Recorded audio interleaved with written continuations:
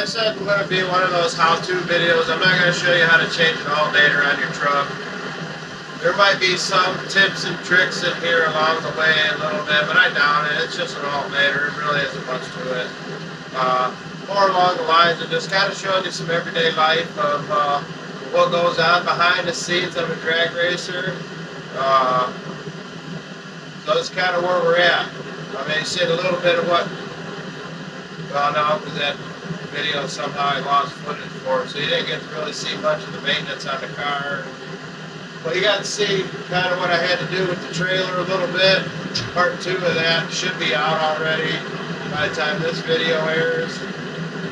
This is just the day in the life of a mechanic when you have older vehicles. The one trailer video, the second part of it, it showed up in there and I talked about diagnosing the alternator. It turns out once you start driving it down the road, it loses voltage. And I'm not sure why, but we're changing the alternator, so I'm pretty sure that's the problem. The regulator in the alternator is probably bad, so we're going to change it.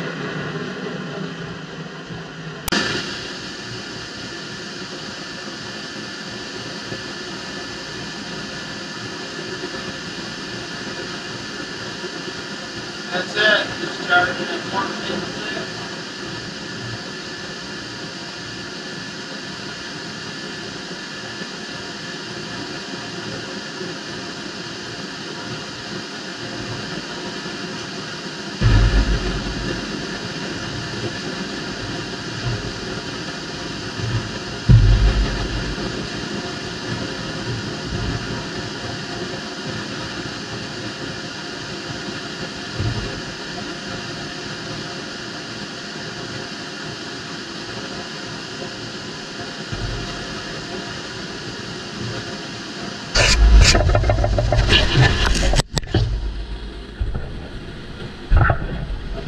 That's it. Just together.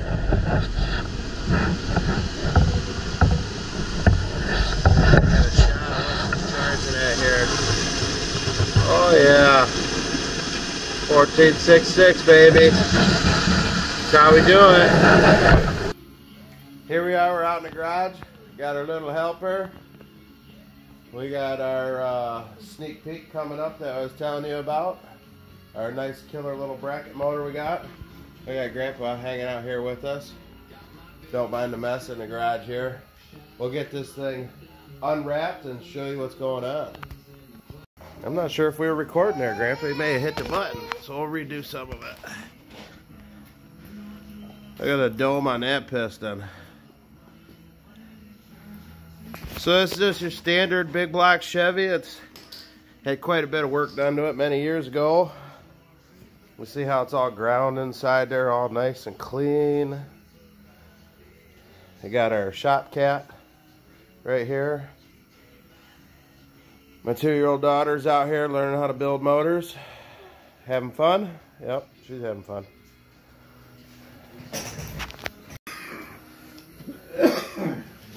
So you can see when a motor broke here, the valve touched that piston.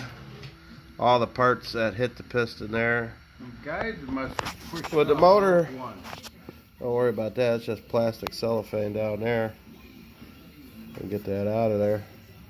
But the block itself appears to be okay. We're going to take it over to the machine shop. It's been sitting back there in the corner of the garage for the last couple years.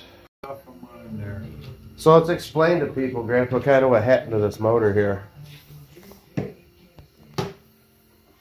Do we know what happened to this motor? Yeah, push the valve, got it right down, so when the piston came up, it backfired, and it wasn't a good backfire. No. So we were out at Ugly Dragway a couple years ago when this motor was in the car. This is a 433. It's a 427 that's been bored 30 over. It's got good pistons, good rods, steel crank. It's got a nice killer Illuminati. It's a Illuminati cam, isn't it? No, this was Ultradyne? Ultradyne. It's got a nice Ultradyne cam in it. So it was old school, built a long time ago. We had it in the car. We made, I don't know, 25, 30 passes in the car. We were out at Ubley Dragway. We had made 3-4 runs that day. And coming down the return road, the car wasn't running all that great, but it was still running. I pulled it up to the trailer and shut the car off. Car sat there for a little bit. All I wanted to do was move the car so it was easier to hook the battery charger up to the car. You know, batteries are in the trunk. So we wanted to move the car to make it easier, just to hook up the charger. And when we went to go start the car wouldn't start. And we kept cranking, and huffed white smoke. Ain't that right, Grandpa? Huffed white smoke out of every orifice it could. And it backfired so hard, it split the oil pan apart and dumped all the oil right in front of the race car trailer. So at that time, didn't have the money or the time or anything like that to rebuild the motor or put the motor back together. So we just, you know, Grandpa's the big block guru. He's got tons of them laying around. So we just put one together and threw it in the car because it was right there. It was accessible. I think all it needed was an intake and a distributor and an oil pan. So we put that thing together and put it in the car, and that's what we've been using in the car for the last couple of years. But You talk about walk us, we break there sitting in front of the trailer. right. We got lucky. We got very lucky because it was all the oil. I mean, you know, it split the pan, so everything. 7 quarts of oil. Yeah. The people there at the track, the reason they remember me, they know Grandpa and my dad from years ago going there. They went there for years. But they remember me for the oil stain I left in the pit area. So,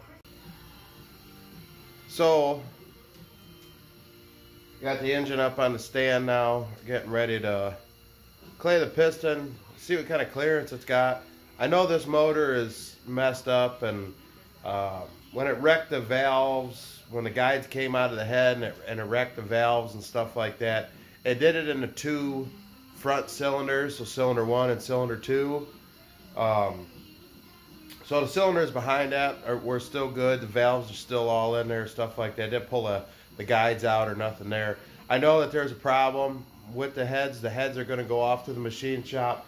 The block's going to get all ripped down to nothing but a bare block. And I'm going to have the pistons checked, make sure they didn't collapse. And a couple of the lifters spun in the lifter bores, so they got to be cleaned up and stuff like that. But what I want to do is this thing. Typically, when I clay a piston for valve clearance, I don't use a head gasket. I do it without a head gasket. I have a couple compressed head gaskets around here to do that. But my theory, you know, your typical head gasket, you can get them in different thicknesses, but your typical head gasket's anywhere from 30 to 40 thousandths thick. I usually try to run like 30 thousandths thick head gaskets. So if I got clearance without it, if I got my clearance that I'm looking for, I like to have about 100 thousandths of clearance. If I have that without a head gasket, I know with a head gasket, I got plenty. And I know that if I'm like 80 or 90 thousandths without a head gasket, I know when I put the gasket in there, it'll be fine. I can rev them as high as I want, stuff like that, and be okay. Over here at Patten Performance, we do things a little bit differently than most people. I don't know. Can we see that? Yeah. Got a nice big ball down here of clay. I believe that's the intake side. I don't know. I have to look at the cylinder head. I think that's it. Anyhow, I just stick it down on a piston. I squirt a little WD-40 on it so it don't stick to the valve. Hopefully, if it does, then I'll put some cellophane on it and do it again. But yeah, this is what we're getting ready to find out. I'm just checking clearance to see if I can go with a bigger cam. That's all I'm doing. And then I'll disassemble this motor. One thing that I do, find out exactly how much advance this cam's got in it before I disassemble it, just for some tech notes. You know, just jot some things down a little bit here and there, and That way you know. I want to know. I'm curious. How far did he take it? Is it 8 degrees, 10 degrees, 12 degrees, 6 degrees, 4 degrees? I don't know. I want to know. So that's what I'm going to do. But first things first, let's clay this piston. So, we're back out here today, Saturday. We're going to go ahead and start getting this block tore down. The machine guy didn't answer his phone today, so I wasn't able to drop the heads off today. But that block's got to go to him too, so we're going to go ahead and disassemble the block, make it a bare block, and then we'll take it to the machine guy after that.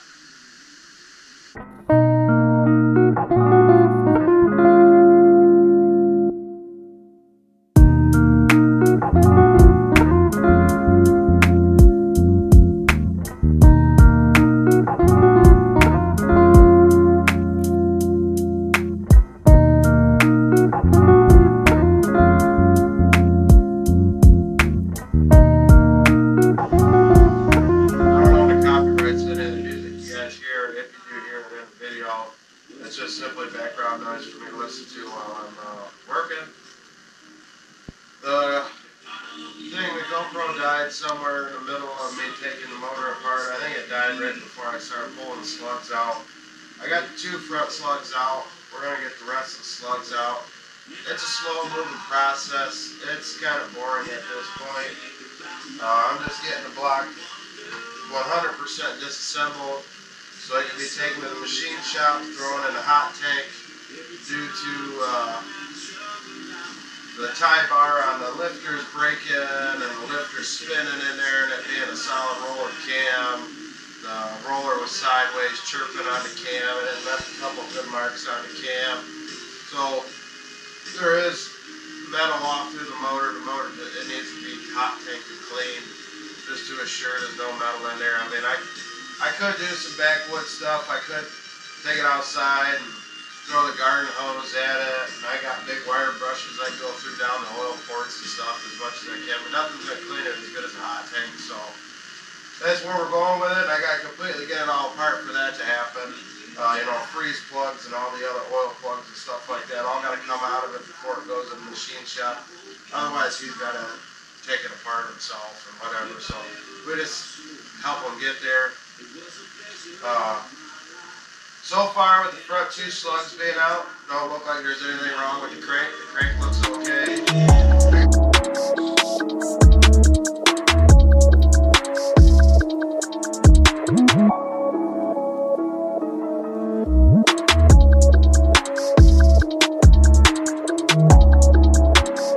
Now when doing this is your first time disassembling a motor, and you plan on reusing your rods. You're going to get your rods resized and have some pistons hung out or something because you're doing a cheap build. You want to make sure that you go ahead and you mark everything. Like I said, my dad built this motor, so I don't have to mark it. He's already got it marked. This one's piston number 3, connecting rod number 3. The 3 and the 3 line up on the same side of the rod cap and the rod itself, so I know that's how it goes. Plus there's a bevel on one side, and the bevel rides on one side of the crank for the fillet that's in there or whatever. This flat part rides next to the other connecting rod, but anyhow, food for thought.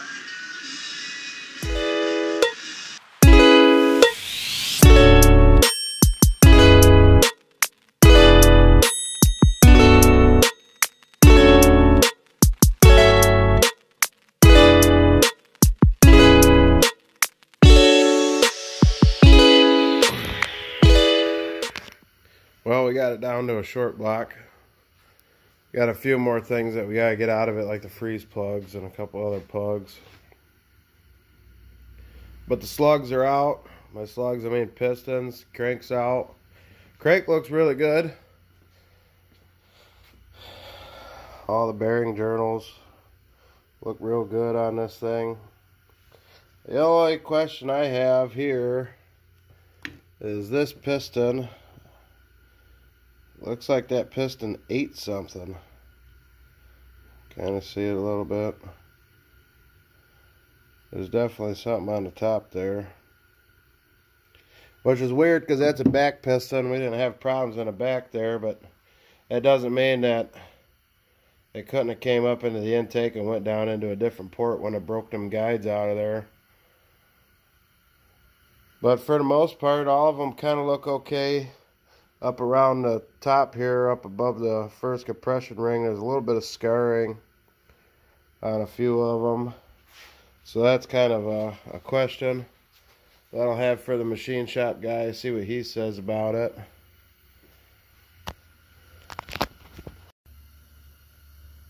But we're all tore down. We got it ready to go. It's ready to go to the machine shop. I mean, for the most part, I just got a few more things I got to get out of it, and a couple other things that I want to do to it before I take it. It's got a little bit of flash rusting from sitting in the corner for the last year or two.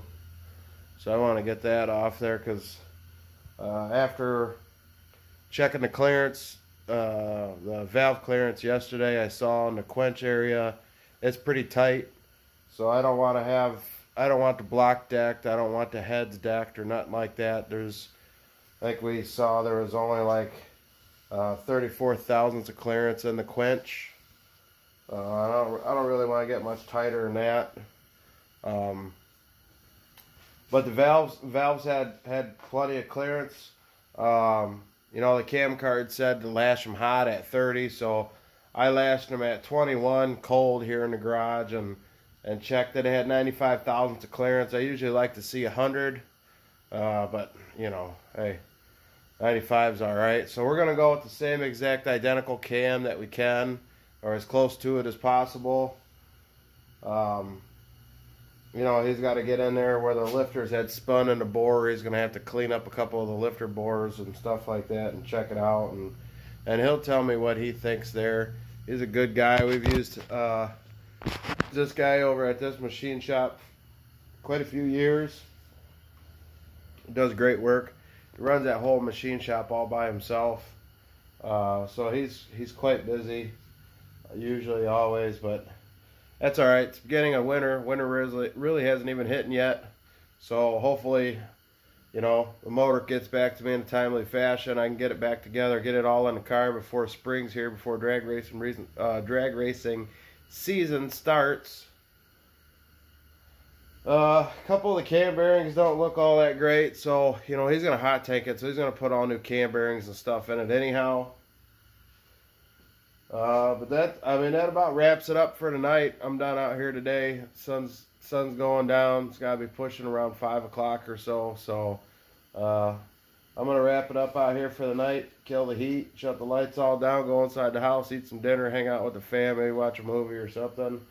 And we'll be back out here tomorrow, knocking the freeze plugs out of it, getting it rested away, ready to go, get all the plugs, everything all out of it.